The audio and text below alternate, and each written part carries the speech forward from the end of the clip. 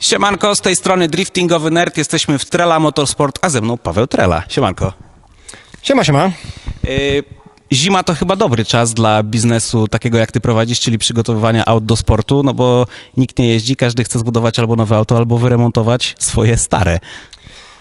No odpukać my nie narzekamy na brak pracy w sumie przez cały sezon, nawet w sezonie o tyle jak gdyby gorzej, bo też sami jeździmy, tak, więc ileś tam tych dni wypada na zawody, na przygotowanie własnego samochodu, busa, tego wszystkiego dookoła, także trochę nam czasu to też przez to ucieka, ale tak, no w zimie jednak większość ludzi może nie tyle nie jeździ, co nie jeździ swoimi wyczynowymi samochodami, w związku z czym albo się budują, albo się remontują, albo coś poprawiają, budują kolejne auta, nowe projekty powstają, także no nie narzekamy, na brak pracy odpukać nie narzekamy, także fajnie jest. Zresztą każdy chciałby mieć klatkę od Pawła Treli, prawda?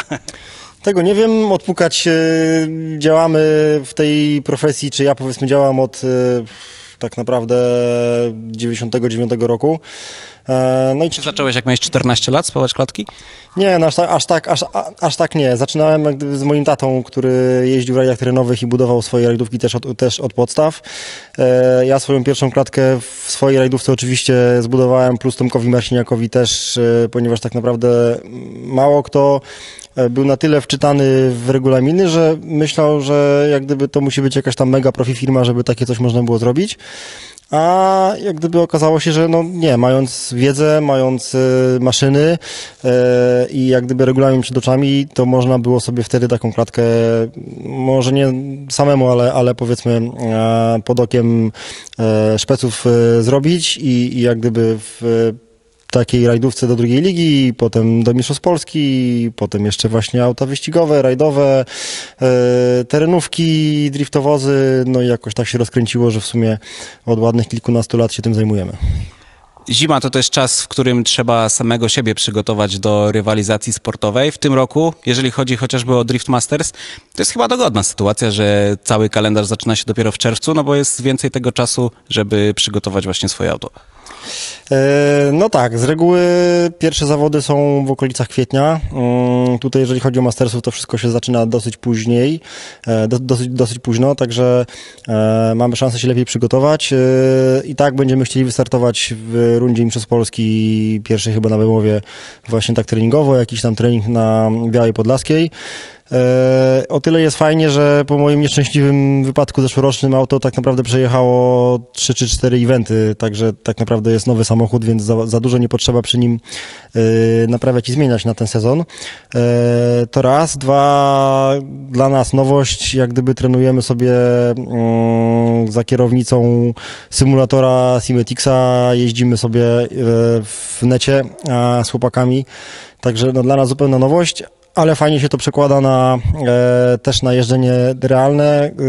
Przykład Wielkiej Orkiestry, kiedy w Płocku Piotrek właśnie mnie zaprosił, żeby też pojeździć dla dzieciaków. Dał mi swoje auto i tak z początku, kurczę, no fajnie, ale Nissanem nie jeździłem dosyć długo, wiem, sam jeździ w ogóle, ale jednak obcy samochód, tam te betony dookoła, kurczę, żeby nie było jakiejś tam kichy, że tutaj prosto albo tu w coś przywalę, szczególnie nie swoim samochodem, gdzie nie znoszę jeździć nie swoimi samochodami, bo po prostu się boję, żeby czegoś tam nie uszkodzić. Ale na szczęście w sumie 2 zakręty się przejechało na okrągło, reszta już poszła po staremu i naprawdę fajnie to działało, także polecam. No właśnie, jakby też chciałem porozmawiać o tych przygotowaniach nie tylko technicznych, ale też takich już stricte technicznych pod jazdę. Powiedziałeś o jeździe wirtualnej. Jesteś, no też możemy tak powiedzieć, zawodnikiem Ligi Drift Corner Grand Prix, który ja mam przyjemność być sędzią. No i w ogóle to też ja muszę powiedzieć, że to jest fajne, że ja, jak człowiek, który jakby no te pierwsze przejazdy driftingowe, jakby driftingowo wychował się no też na twoich przejazdach, no teraz to dla mnie jest wielka nobilitacja, że mogę oceniać twoje przejazdy i być sędzią na zawodach, w których ty rywalizujesz, ale to wszystko dzięki widzom, którzy chętnie oglądają materiały, które przygotowuję, także wam bardzo dziękuję i tobie też oczywiście dziękuję za to, że jeździłeś, bo kto wie, może gdyby nie ty, to bym nie wiedział, co to drift jest na przykład. No, myślę, że wcześniej czy później, z racji tego, gdzie mieszkasz i w jakim się towarzystwie obracasz, to pewnie i tak byś był skazany na to. Aczkolwiek, no tak, no ja jak gdyby wśród chłopaków z tej ligi internetowej tak naprawdę czuję się jak kompletny rookie i nie wiem, powinienem w sumie jeździć w klasie challenge, bo porównując ilość godzin, którą wyjeździli chłopaki, którzy są tam w czołówce, no to naprawdę i jak gdyby oglądając ich przejazdy z jakichś finałów, no to ja zawsze zbieram, powiedzmy, szczękę z podłogi i jakieś tam moje przejazdy fajnie wychodzą, ale jednak jak się na nich popatrzy, no to jednak jeszcze wciąż jest spora różnica poziomu. Przynajmniej jeżeli chodzi o jeżdżenie na komputerze. Chociaż ja też nie mam nie wiadomo ile czasu na to, tak? Staram się, powiedzmy, tam kilka godzin tygodniowo sobie pojeździć. Na początku to w ogóle była masakra, bo jednak jak wsiadłem z realnego samochodu, jakieś różne odruchy, różne szarpania tej kierownicy, gdzie ja nie byłem jak gdyby do tego przyzwyczajony i się wkurzałem, że w ogóle to nie działa i jest bez sensu totalnie i tak dalej, po czym siadał właśnie Łukasz, nasz spotter i tutaj moje guru, jeżeli chodzi właśnie o komputery i aktualny mistrz DCGP. Dokładnie tak. I pokazywał, że jednak to nie jest wina kiery, to nie jest wina ustawienia samochodu, to nie jest wina komputera, po prostu to musisz trzymać mocniej, tu musisz zrobić to, tamto i działa. No i faktycznie po iluś tam godzinach zacząłem widzieć jakiś tam postęp, że faktycznie chciałem dalej to robić. Dodatkowo, co mnie trochę zaskoczyło, stresuję się 30 razy bardziej niż za kierownicą prawdziwego samochodu. To, co się działo, powiedzmy, na pierwszej, drugiej i tam trzeciej rundzie, no to jakieś, nie wiem, drętwienie w ogóle nóg, jakieś takie tematy, gdzie nigdy w życiu czegoś takiego w ogóle nie miałem, a tutaj po prostu masakra i jakaś tam prawie totalny paraliż, także no teraz już jest trochę lepiej, bo jednak trochę i lepiej wychodzą przejazdy i wiem, że jak gdyby nie mam się czym stresować, ale jednakże, no jak to, w samochodzie mi wychodzi jakoś całkiem spoko, a tutaj nie, no to w ogóle wstyd, kicha i tak dalej, także no na początku było trudno, ale jednak już z czasem coraz fajniej to wychodzi. Ostatnia runda w Karpaczu, 4. byłem niestety, bo Windows mi się wyłączył, także no niestety to jest, że tak powiem, tak, no też koledzy czasem właśnie mają jakieś takie tematy, że albo jakiś tam aktualizacja się włączy nagle, tak, w przejeździe finałowym, więc w ogóle masakra. No, Ostatnia runda, jeżeli chodzi o aktualizację, to w ogóle była pechowa, bo nie tylko tobie się przydarzyło wyłączenie Windowsa, ale także Sylwestrowi Andrzejewskiemu włączyła się właśnie aktualizacja, a to można było powiedzieć, że to był jego dzień, bo naprawdę dobrze mu szło. No dokładnie tak. Sylwek to w ogóle ma niefart, jeżeli chodzi o takie rzeczy, bo to już chyba druga runda, którą musiał odpuścić, nazwijmy to, przez przypadki losowe. Także no wiem, jak to smakuje, szczególnie, że właśnie jechałem chyba wejście do finału w top 4 i no niestety no, w pierwszym przejeździe ekrany się zrobiły niebieskie, także no cóż, trzeba było oddać palmę pierwszeństwa. Niemniej tak jechałem z zawodnikiem takim, który no niestety błędów nie popełnia. Zresztą się przyjaźnimy i w ogóle akurat z tym przejazdem, znaczy w trakcie tego przejazdu chyba później jechaliśmy. A nie, przepraszam, pomyliłem coś. Nieistotne. Tak jest.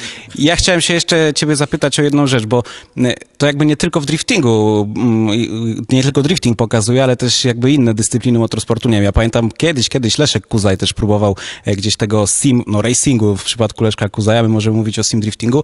I twoim zdaniem, jaka jest ta taka jedna szczególna różnica pomiędzy właśnie wirtualną jazdą na kierownicy, a jazdą w prawdziwym samochodzie?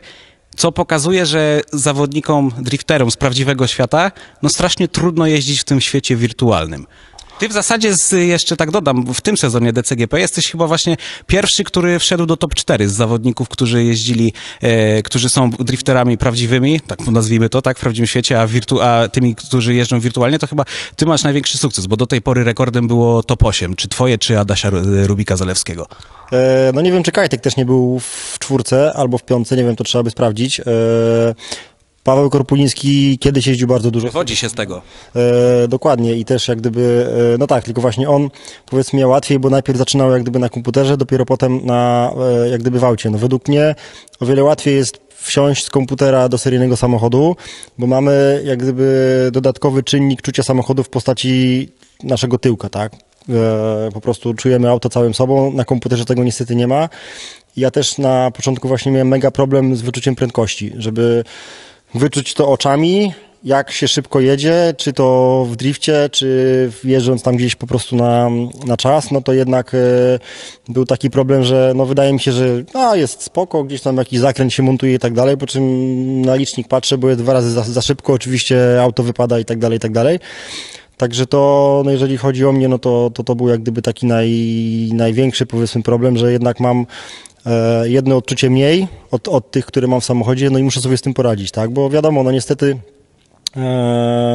zachowania auta i kierownicy i tego wszystkiego są bardzo podobne, ale jednak są takie tematy, o których tak naprawdę ludzie, którzy jeżdżą tylko na komputerze, nawet sobie nie zdawali sprawy, tak, no bo oni powiedzmy no nie mieli okazji niektórzy jeździć jak gdyby w realu, natomiast no ja z samochodu sobie wsiadam na kompa, tutaj mi kiera się szarpie w jakichś dziwnych momentach, gdzie tego w samochodzie nie mam i też właśnie mnie to wkurza, też trzeba było się przestawić, przystosować do tego, że tak to się zachowuje i jak gdyby trzymać po prostu tą kierownicę sztywniej, tak, żeby to nie miało wpływu na jazdę, ale jednak no sporo daje, zobaczymy na pierwszych zawodach, tak, ile nam to tak naprawdę da, ale no już widzę, że jest fajnie, że nie tracę jak gdyby tego ubycia przez okres zimowy, gdzie potem pierwsze, drugie zawody to są takie, że trzeba się tam przypomnieć, rozjeździć dokładnie, jakoś tam się rozruszać i to ucieka, a jak się zaczyna powiedzmy te pierwsze zawody, gdzie to już są te zawody w tej lidze, w której mamy rywalizować i do tego,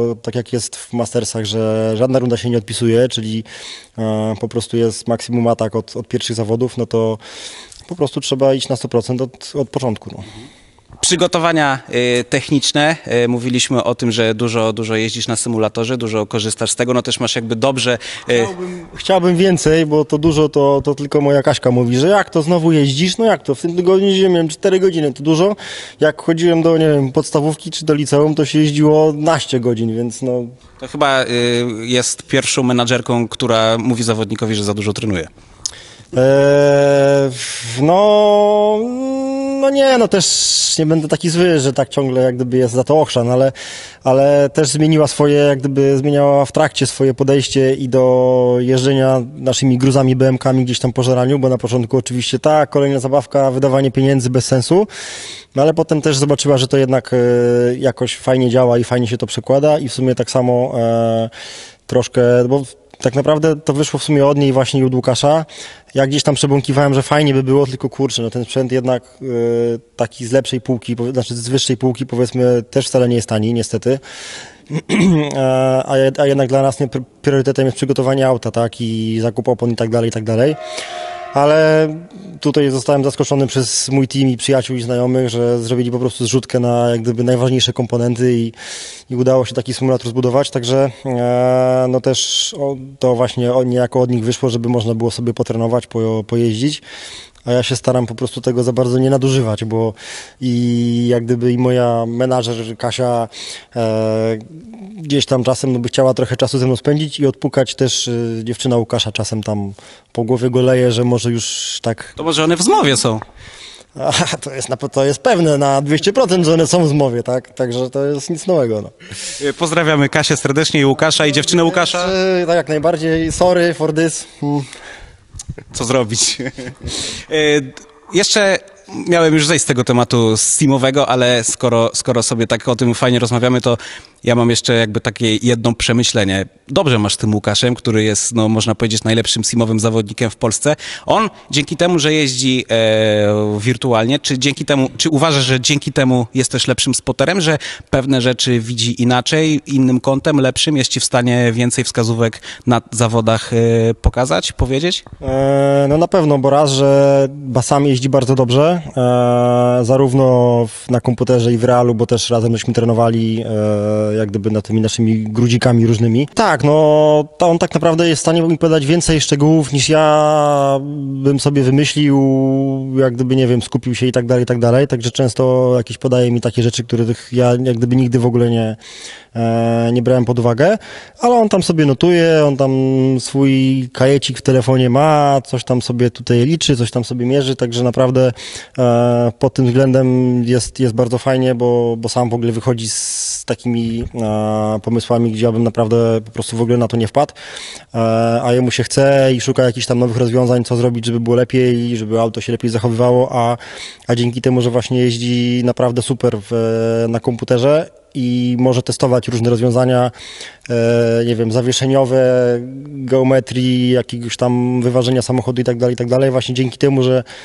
bardzo dobrze sobie radzi za kierownicą na kompie i na kompie jednak mamy zawsze takie same warunki, więc to testowanie jest jeszcze łatwiejsze i jeszcze więcej daje, no bo jednak, dobra, no nawet w realu weźmiemy auto, pojedziemy gdzieś tam, nie wiem, na tor czy na lotnisko, no to jednak ciężko jest mieć dokładnie takie same warunki, na zasadzie ileś tam przejechać tą trasę dokładnie tak samo, żeby, nie wiem, zmierzyć czas, czy wychylenie tego samochodu, żeby zawsze to było dokładnie tak samo.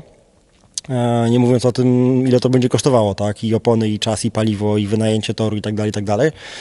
A tutaj jak gdyby w zaciszu domowym można sobie to dokładnie potestować, zrobić dziesiątki, setki przejazdów dokładnie w takich samych warunkach, potem sobie zmienić, nie wiem, wilgotność, przyczepność, no cokolwiek w samochodzie, znowu zrobić ileś tam 10 czy setych przejazdów i to porównać. No i sporo takich rzeczy, które on testował na kompie, gdyby wdrażaliśmy w nasze auto i pewnie dalej będziemy wdrażać i to faktycznie przynosi efekty. W zeszłym roku do momentu nieszczęśliwego wypadku po 2 rundach byliśmy na pierwszym miejscu w generalce. U Mastersów niestety skończyło się, się skończyło, taki jest sport i cóż, no mamy nowy sezon. Nowe zawody, nowych, bardzo dobrych w dużej ilości kierowców, także no, my się nie możemy doczekać i zobaczymy, jak to nam wszystko się poukłada.